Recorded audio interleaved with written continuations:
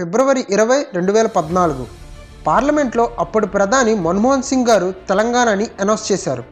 రాష్ట్రం విడిపోయిన తరువాత జరిగిన మొదటి ఎలక్షన్లో ప్రజలందరూ కొత్తగా ఏర్పడి ఆర్థిక వనరులు లేక అలానే లోటు బడ్జెట్లో ఉన్న మన రాష్ట్రాన్ని అభివృద్ధి పథంలో నడిపిస్తారని నమ్మి చంద్రబాబు గారిని గెలిపించారు. చంద్రబాబు నాయుడు అనే నేను శాసనం ద్వారా నిర్మితమైన భారత రాజ్యాంగం పట్ల నిజమైన విశ్వాసం, విధేయత చూపుతానని దైవ సాక్షిగా ప్రమాణం చేస్తున్నాను. మరి చంద్రబాబు గారు గడిచిన 5 సంవత్సరాల్లో మన రాష్ట్రాన్ని ఏమీ చేయలేదా అంటే, గెలిచిన 6 నెలల్లోనే రాష్ట్రంలో పూర్తిగా కరెంటు కష్టాలు లేకుండా చేయగలిగారు. అలానే దేశంలో ఎక్కడా లేని విధంగా 33,000 ఎకరాలు రైతుల దగ్గర నుంచి ల్యాండ్ పూలింగ్ పద్ధతిలో భూమిని సేకరించి మనందరి రాజధాని అయినటువంటి అమరావతిని శంకుస్థాపన చేశారు. ఇంకా గడిచిన 5 సంవత్సరాలుగా is of doing business ranking అంటే పెట్టుబడులు అనుకూలమైన ప్రాంతంగా దేశంలో రాష్ట్రం మొదటి స్థానంలో ఉంది. ఇంకా మన రాష్ట్ర జీడిపి గత 5 సంవత్సరాలుగా 2 అంకెల వృద్ధిని నమోదు చేస్తుంది. అలానే మన రాష్ట్రంకి బాబు గారు సీఎం అయినాక అనంతపురంకి కియా కార్ల పరిశ్రమ వచ్చింది. ఇంకా హీరో, సెల్కాన్, ఎంఐ ఇలా చాలా కంపెనీలు మన రాష్ట్రంలో ప్లాంట్లను స్థాపించాయి. అలానే లోటు బడ్జెట్లో కూడా మన స్టేట్ ఇన్ఫ్రాస్ట్రక్చర్ని డెవలప్ చేశారు. వృద్ధులకు పెన్షన్ 2,000 చేశారు. అలానే కేంద్రం రాష్ట్ర భాగస్వామ్యంతో గత 5 సంవత్సరాల్లో మన రాష్ట్రంలో 13,28,000 ఇళ్ళు మంజూరు చేసి దీనికోసం 6,619 కోట్లు ఖర్చు చేశారు. దీని పూర్తి డేటా ఇప్పుడు మీ స్క్రీన్ పైన ఉంది, ఒకసారి మీరు చూడండి. ఇంకా దేశంలో మొట్టమొదటి నదుల అనుసంధానం అయిన పట్టిసీమ ప్రాజెక్ట్ని పూర్తి చేసి కృష్ణా డెల్టాలో ఉన్న 13 లక్షల ఎకరాలకు నీరు అందించారు. దీనివలన ఇప్పుడు కృష్ణా డెల్టాలో 3 పంటలు పండుతున్నాయి. అలానే 70% పోలవరాన్ని పూర్తి చేయగలిగారు. ఇంకా ఇలా చెప్పుకుంటూ పోతే చాలా పెద్ద లిస్టు ఉంది. మరి ఇంత చేసినా బాబు గారు ఎందుకు ఓటమిని చూశారు? ఇప్పుడు ఇదే ప్రశ్న టీడీపీ అభిమానులకు నిద్ర పట్టనీయకుండా చేస్తుంది. ఈ వీడియోలో వీళ్ళందరికీ సమాధానం దొరుకుతుంది అని ఆశిస్తున్నాను. వీడియోలోకి వెళ్ళబోయే ముందు నా పేరు భార్గవ్. ముందుగా ఈ వీడియో చూస్తున్న ప్రతి ఒక్కరికి చాలా థ్యాంక్స్. అలానే ఈ వీడియోని ఎండ్ దాకా చూడండి. మీకు నచ్చితే మర్చిపోకుండా నా ఛానల్ని సబ్స్క్రైబ్ చేసుకోండి. ఇంకా వీడియోలోకి వెళ్ళిపోదాం. ప్రభుత్వాలన్నీ తన 5 ఏళ్ల పాలనలో ప్రజలకు మంచి చేయాలని ఆలోచిస్తారు. కానీ ఇదే సమయంలో రాజకీయ అవసరాల కోసం కొన్ని తెలిసి అలానే మరికొన్ని తెలియక తప్పులు చేస్తారు. అలానే బాబు గారు కూడా తన రాజకీయ అవసరాల కోసం కొన్ని తప్పులు చేశారు. చేసిన తప్పులు ప్రజల దాకా చేరకపోతే ప్రాబ్లం లేదు, కానీ ప్రజల దగ్గరికి చేరితే ఏం జరుగుతుందో ఇప్పుడు మనందరం చూస్తున్నాం. నేను ఏం చేశానంటే గత 5 సంవత్సరాల్లో జరిగిన తప్పులను అనాలిసిస్ చేసి ప్రజలను ప్రభావితం చేసిన టాప్ 5 మిస్టేక్స్ను ఇప్పుడు మీకు చెప్పబోతున్నాను. బాబు గారు సీఎం అయిన సరిగ్గా సంవత్సరానికి అవసరం లేకపోయినా తెలంగాణలో బాబు గారు పవర్ చూపిద్దామని చెప్పి ఎమ్మెల్సీ ఎలక్షన్ కోసం రేవంత్ రెడ్డి చేత ఎమ్మెల్యేని కొనడానికి ప్రయత్నించారు. దానికి సాక్ష్యం ఈ video tape. Hello sir, good evening sir. Good evening. How are you? Fine, thank you. మన వాళ్ళు briefed me. Yes, sir. I am with you, don't bother. Right, sir. For everything I am with you. What all they spoke will honor. Yeah, right, sir. And freely you can decide, no problem at all. Okay, sir.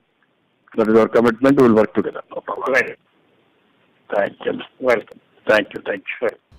మరి దీని ఫలితం కేసీఆర్ గారితో ఒప్పందం, హైదరాబాద్ వదిలిపోవాలని. అప్పటికప్పుడు చేసేదేం లేక అమరావతి పయనమయ్యారు బాబు గారు. మరి సీఎం ఒక్కరు వస్తే సరిపోదు కదా అనే వెనక సెక్రటరీ మొత్తం రావాలి. ఇందుకోసం వెలగపూడిలో తాత్కాలిక సచివాలయానికి 200 కోట్లు ఖర్చు చేసి వర్షాకాలంలో కారిపోయిన బిల్డింగ్ని కట్టించారు. అలానే ఉద్యోగుల కోసం టెంపరీగా హౌసెస్, ఆఫీసెస్ రెంట్కి తీసుకొని మొత్తానికి ఒక తప్పు వలన దాదాపు ప్రజల సొమ్ము 1000 కోట్ల వరకు వృధా చేశారు. మనలో చాలామంది అనుకుంటారు 1000 కోట్లే కదా వృధా చేసింది అని. కానీ ఆ 1000 కోట్లతో ఏం చేయొచ్చో వీడియో ఎండ్లో చెప్తాను. సో వీడియోని ఎండ్ దాకా చూడండి. ఈ చిన్న పొరపాటులో మనందరం నేర్చుకోవలసింది, అవసరం లేని దానికోసం ఆరాట పడకండి. ఆరాట పడితే ఏం జరుగుతుందో ఇప్పుడు బాబు గారిని చూసి నేర్చుకోండి. ఎమ్మెల్యేలను క్రమశిక్షణలో పెట్టకపోవడం దానికి ఒక ఉదాహరణ. చింతమనేని ప్రభాకర్ ఒక ప్రభుత్వ ఉద్యోగి అయిన ఎంఆర్ఓ వనజాక్షి గారి మీద చేయి చేసుకున్నప్పుడు సీఎం పొజిషన్లో ఉంటూ 40 సంవత్సరాల రాజకీయ అనుభవం ఉన్న వ్యక్తిలా స్పందించకపోవడం. ఆనాడు బాబు గారు ఎమ్మెల్యేని సస్పెండ్ చేసి ఉంటే ఇసుక మాఫియా తగ్గేది, ల్యాండ్ కబ్జాలు తగ్గేవి, ఎమ్మెల్యేలు క్రమశిక్షణతో ఉండేవారు. అంతకు మించి ప్రభుత్వ ఉద్యోగులు, ప్రజలు బాబు వెంట ఉండేవారు. ఈరోజు రిజల్ట్ వేరేలా ఉండేది. 2014లో మన రాష్ట్రానికి ఇచ్చిన హామీల్లో ముఖ్యమైన హామీ స్పెషల్ కేటగిరీ స్టేటస్. బాబు గారు సీఎం అయిన 2 సంవత్సరాల 3 నెలలకు ప్రత్యేక హోదా కోసం రాష్ట్రంలో వివాదం ముదురుతున్న సమయంలో అక్టోబర్ 1, 2016 సరిగ్గా రాత్రి 10 గంటల సమయం తీవ్రమైన చర్చల అనంతరం కేంద్రం స్పెషల్ ప్యాకేజ్ ఇస్తామని అంటే బాబు గారు స్పెషల్ స్టేటస్ కన్నా స్పెషల్ ప్యాకేజీ ముద్దని చెప్పి ప్యాకేజ్కి ఒప్పుకోవడం జరిగింది. ఈరోజు ఇచ్చిన ప్రత్యేక ప్యాకేజ్ ఏంటి? ప్రత్యేక హోదాలో ఏవైతే ఉన్నాయో అవన్నీ ఆ పేరు కాకుండా అన్ని వసతులు కానీ అందులో వచ్చే బెనిఫిట్స్ అన్నీ ఇస్తా ఉన్నప్పుడు మీకు బాధ ఏంటి? ఇది జరిగిన దాదాపు 2 సంవత్సరాల తరువాత ఎన్డీఏతో తగాదాలు వచ్చి గవర్నమెంట్ నుంచి బయటకు వచ్చేశారు. అప్పటి వరకు స్పెషల్ ప్యాకేజ్ ముద్దు అని చెప్పిన బాబు గారు అప్పటికప్పుడు మాట మార్చి స్పెషల్ స్టేటస్ రాష్ట్ర సంజీవిని అని చెప్పడం మొదలుపెట్టారు. ఈ చెప్పిందేదో 2016లో అప్పుడే గవర్నమెంట్ నుంచి బయటకు వచ్చి స్పెషల్ స్టేటస్ అనే మాట మీద కట్టుబడి ఉంటే ఈరోజు ఫలితం వేరేలా ఉండేది. మీలో కొంతమందికి ఇలా అనిపించవచ్చు, కొత్తగా ఏర్పడి నిధుల కొరత ఉన్న రాష్ట్రంకి సెంట్రల్ గవర్నమెంట్ సపోర్ట్ లేకపోతే రాష్ట్రం నడవడం కష్టం అని చెప్పి ఆ రోజు బాబు గారు స్పెషల్ ప్యాకేజ్ని ఒప్పుకున్నారు అని అనొచ్చు. వీరందరికీ సమాధానం వీడియో ఎండ్లో ఉంది. సో వీడియోని ఎండ్ దాకా చూడండి. 1982లో ఎన్టీఆర్ గారు ఏ పార్టీ నుంచి అయితే మన రాష్ట్ర ప్రజలకు విముక్తి కావాలని పార్టీని స్థాపించారో ఈరోజు తన రాజకీయ అవసరాల కోసం అదే పార్టీతో తెలంగాణలో పొత్తు పెట్టుకున్నారు. గతంలో అంటే 2004లో కాంగ్రెస్ గెలిచిన తరువాత చాలామంది టీడీపీ కార్యకర్తలు చనిపోయారు. వీటన్నిటికీ కారణం రాజకీయం. మరి ఈరోజు అదే కాంగ్రెస్తో కలిసిపోయారు. కింది స్థాయిలో కార్యకర్తలు, చనిపోయిన కార్యకర్తల కుటుంబాలు ఎలా కలిసిపోతారు? ఇవి చూసి ప్రజలు బాబు గారిని నమ్మడం మానేశారు. ఇది కూడా ఒక కారణం ఓటమికి.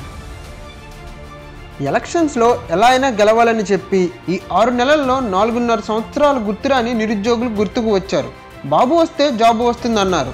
రాష్ట్రంలో ఖాళీగా ఉన్న ప్రభుత్వ ఉద్యోగాలనే భర్తీ చేయలేకపోయారు. ఇంకా ఇప్పుడు అఫీషియల్గా ప్రజల సొమ్మును పసుపు కుంకుమ పేరుతో 34 లక్షల మంది డ్వాక్రా మహిళలకు 9,400 కోట్లు పంచిపెట్టారు. 2014లో చంద్రబాబు గారు ఇచ్చిన ముఖ్యమైన హామీ రైతు రుణమాఫీ.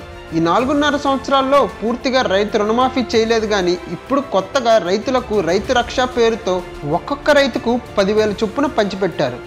బాబు గారు చేసిన ఈ పసుపు కుంకుమ, రైతు రక్ష, నిరుద్యోగ వృత్తి 2000 చేయడం వల్ల మన రాష్ట్ర లోటు బడ్జెట్ మరో 5 సంవత్సరాల్లో 1,00,000 కోట్లు దాటబోతుంది.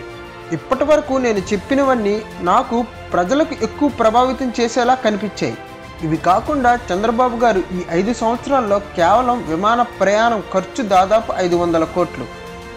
ఇంకా ఎన్డీఏ నుండి బయటకు వచ్చిన తరువాత ధర్మ పోరాట దీక్షల పేరుతో ఒక్కొక్క రోజుకు 10 కోట్లు ఖర్చు అయ్యింది అని చెప్పి ఈ గవర్నమెంట్ జీవో జారీ చేసింది. ఇలా చెప్పుకుంటూ పోతే చాలా ఉన్నాయి.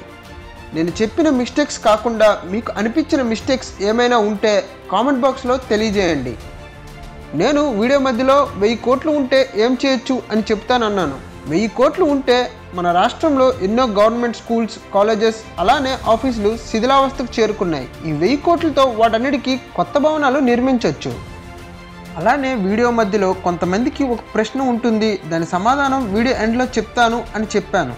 ఆ ప్రశ్నకు సమాధానం కొత్త రాష్ట్రం, నిధుల కొరత ఉన్న రాష్ట్రం, కేంద్రం సపోర్ట్ ఉండాలని చెప్పి స్పెషల్ ప్యాకేజ్కి ఒప్పుకున్నాను అని చంద్రబాబు చెప్పారు అని అనుకోవచ్చు. ఇప్పుడు చంద్రబాబు గారు ఏం చెప్తున్నారు? ఈ 5 సంవత్సరాల్లో కేంద్రం రాష్ట్రంకి దేశంలో ఉన్న అన్ని రాష్ట్రాలకు ఇచ్చినట్టు నిధులు ఇచ్చింది తప్ప స్పెషల్గా ఏమీ ఇవ్వలేదు అని చెప్తున్నారు. సరిగ్గా సంవత్సరం క్రితం కాగ్ రిపోర్ట్ ఇచ్చింది. అందులో కేంద్రం నుంచి వచ్చిన సాయాన్ని డిపిఆర్లు తయారు చేయకపోవడం వలన రాష్ట్రం ఆ సాయాన్ని ఉపయోగించుకోలేకపోయింది అని చెప్పింది. అలానే 2017లో పూర్తి కావాల్సిన 272 ప్రాజెక్టులు నిర్లక్ష్యంతో పూర్తి చేయకపోవడం వల్ల ఇప్పుడు ఇదే ప్రభుత్వం ఆ ప్రాజెక్ట్ అంచనాలను 28 కోట్లు పెంచింది అని చెప్పింది. ఈ 28,000 కోట్లు కొంతమందికి లాభం, మరో పక్కన లోటు బడ్జెట్లో ఉన్న మన రాష్ట్రానికి తీవ్రమైన నష్టం. ఇంకా ఫైనల్గా ఇప్పుడు గెలిచిన జగన్ గారు తన స్వార్థ ప్రయోజనాలకు కాకుండా రాష్ట్ర అభివృద్ధి అలానే ప్రజలకు మంచి పాలన అందిస్తారని ఆశిస్తూ all the best CM Jaganmohan Reddy. 3,600 కిలోమీటర్ల నా పాదయాత్రలో ప్రజలు పడిన కష్టాన్ని చూశా, ప్రజలు చెప్పిన బాధలను విన్నాను. ఆ ప్రతి ఒక్కరికి నేను ఇవాళ హామీ ఇస్తా ఉన్నాను. నేను చూశా, నేను విన్నా, నేను ఉన్నా అని మాత్రం ఖచ్చితంగా ఇవాళ ప్రతి ఒక్కరికి హామీ ఇస్తా ఉన్నాను.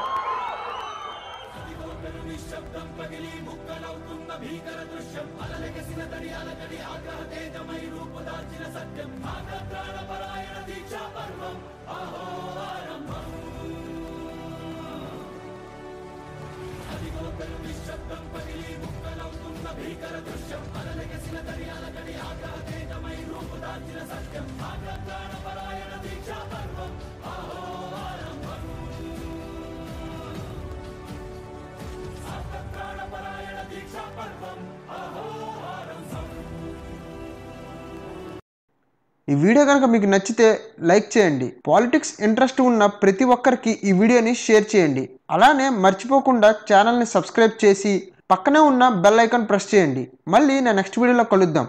అంతవరకు సెలవు. జై హింద్.